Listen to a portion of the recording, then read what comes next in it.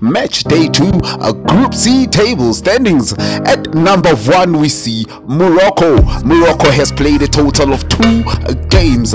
Morocco stands at number 1 with a total of 6 points. That's where Morocco found themselves scoring 2-0 against Comoros.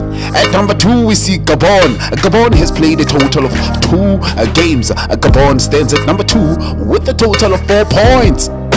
Gabon found themselves drawing 1-1 against Ghana. At number 3 we see Ghana. Ghana has played a total of 2 games. Ghana stands at number 3 with a total of 1 point.